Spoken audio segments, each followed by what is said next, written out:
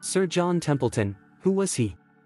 Sir John Templeton, the founder of the Templeton Growth Fund, was a legendary investor and mutual fund manager. He was a pioneer in global value investing, and when he sold his firm in 1992, his family of funds had more than $13 billion in assets. Following this sale, he dedicated the rest of his life to philanthropic endeavors. The investment philosophy of Sir John Templeton. Sir John Templeton is widely regarded as one of the most successful investors of the 20th century. He is perhaps best known for being an early proponent of looking for growth opportunities outside of the US.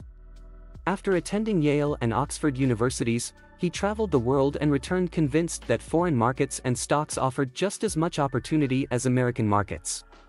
Templeton preferred countries with low inflation and fewer regulatory barriers. This philosophy was reflected in his large investments in Japanese equities in the late 1960s and early 1970s. Templeton's other great asset as an investor was his contrarian tendencies, which enabled him to spot value stocks regardless of market trends.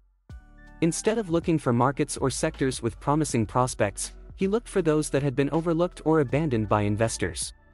Templeton saw such a market, or a troubled business in particular, as an opportunity for growth. He also looked for popularly overvalued assets and invested in them in the hopes of profiting from their eventual depreciation. His reaction to the massive growth in internet stocks in the late 1990s best exemplifies his contrarian approach.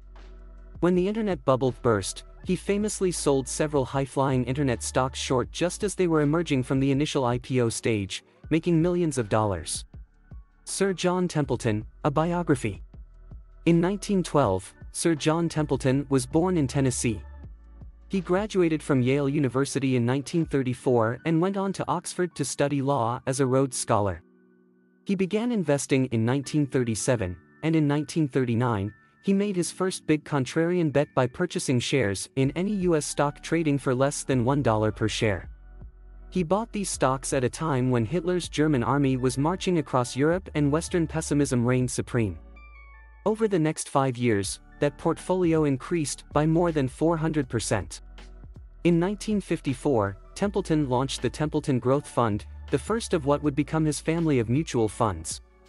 With his funds, the mutual fund industry grew, and he continued to offer a diverse range of specialized funds. In 1994, he sold the company and dedicated his time to philanthropic endeavors. He founded the Templeton Foundation in 1987 to fund projects that stemmed from his interest in spirituality and cut across denominational lines. The Templeton Prize for Advancing Religious Progress is one of the foundation's most well-known awards. Jordan's King Abdullah II was named the winner of the 2018 prize. In order to avoid paying income taxes, Templeton renounced his American citizenship in 1964. He moved to the Bahamas and lived there for the rest of his life.